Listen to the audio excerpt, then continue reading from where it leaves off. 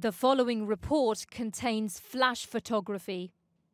A tender kiss for his own child after being separated for more than 3 months. British-born Richard Cushworth and his Salvadoran wife Mercedes Casanella claimed they were the victims of child traffickers. This is what he said before a court imposed a gagging order. It's a horrible situation for me, for her, for my family, her family. A child is an experience you have for a lifetime. They give you grandchildren. I mean, this is a lifelong injury that's very, very deep, and it's horrible.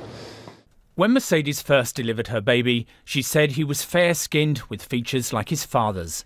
But the baby she was given the next day and took home to the States was much darker-skinned. After DNA tests, there was a court case. Here the mother, Mercedes, is confronting the doctor. She tries to grab the sheet covering him, crying out, "Where is my son?" El Salvador's Attorney General has confirmed the babies were somehow given to the wrong parents. We returned the babies to the legitimate parents. That makes us very happy, because we at the Attorney General's office are really moved when we see how many children are torn from their homes.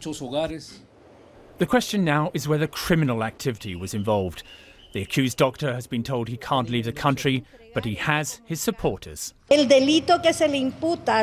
crime which Dr. Guido Reyes is accused of cannot have been made by him for the following reason. When an obstetrician performs a normal or C-section childbirth, the newborn is immediately given to the paediatrician and the nurses in the delivery room.